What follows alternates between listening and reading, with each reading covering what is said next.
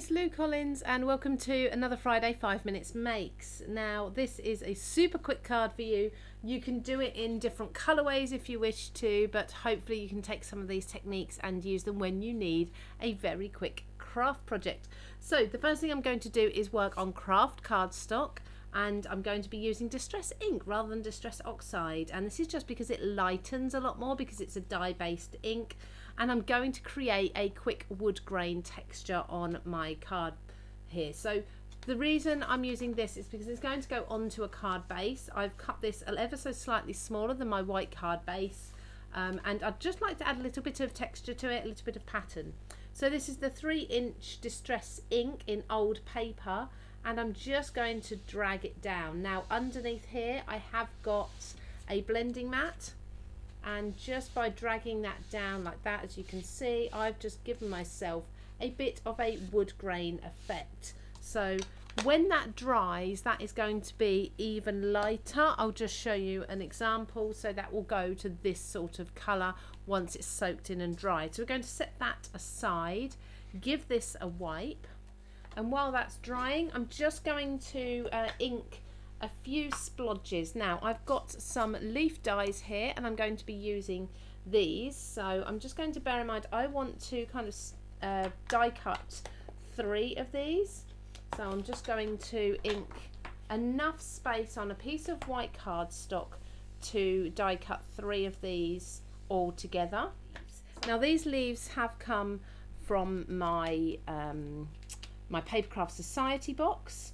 So if you're getting that, or I don't think you'll have it yet, it's coming out to subscribers very soon, but if you don't have it yet, then hopefully you soon will, and you'll be able to do this technique with these leaves. But alternatively, any leaf dye you have at home will work. Now I'm just trying to fit these on, so try and fit them together to get the most out of here. So let's go like so, and I'm just going to use a little bit of low tack tape.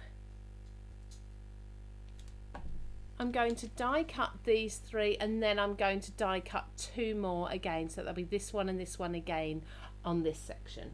Now I have my leaves cut out. I'm just going to stamp sentiment onto my background before I glue the leaves on. I'll just pop this into a stamping block, a stamping platform. I've got a sentiment here that says "Another Year Wiser." This is one of my Textures Reflections sentiments, so just be careful about lifting that up. It's quite a new stamp, so it's still like super sticky, and I'm going to use a solid black colour, so this is just to really show up on that craft cardstock there. So I'll do a couple of layers. You could even heat emboss this if you did have a little more time. Lots of ink, and by using a platform I know that I'm stamping in exactly the same place again there. I'm going to use my Creative Craft Products bookbinding glue, which is my favourite papercraft glue at the moment. It's super sticky and is just perfect for bonding paper and cardstock together. And I'm going to pop that mat on there. You can use foam tape if you prefer.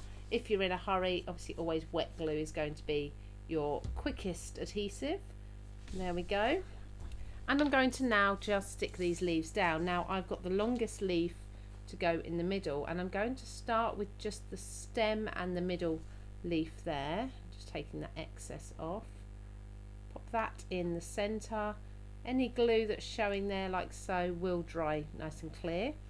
Then I'm going to probably just tuck this one under. So this is the reason I just glued the center down, because I wasn't quite sure which leaves are going to tuck under which.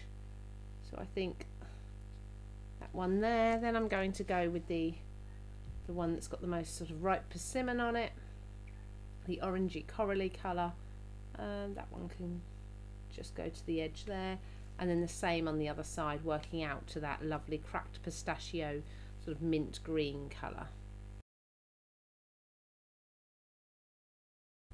If you enjoy this, don't forget to check out the other 5 Minute Makes videos that I've got on my channel. You'll find them here in the playlist. And of course, please do subscribe if you haven't already. But there's my finished card. I hope you've enjoyed this. It's a really super quick dimensional card, lots of texture and suitable for any occasion.